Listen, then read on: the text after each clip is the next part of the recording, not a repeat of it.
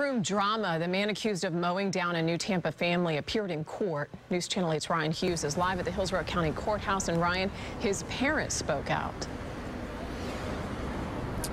Good evening. They attended the hearing in the courthouse behind me and again mentioned how they believe their son was let down by the system.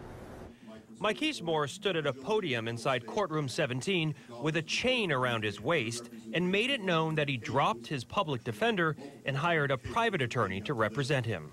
Who do you wish to represent you? Mr. James Smith. Smith, a defense attorney from Orlando, now has the daunting task of defending the man accused of intentionally running down Pedro Aguaberry and his two sons as they biked along New Tampa Boulevard last month.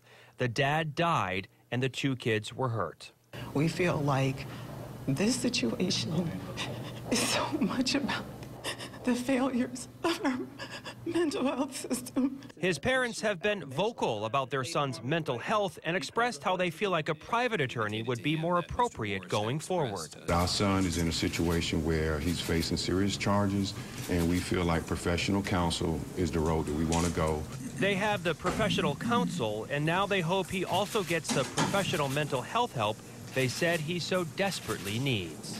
And we want the system to provide him what he needs so that he's able to be competent enough and in a position where he knows what's going on. He can work along with his attorney and work along with us to address these issues.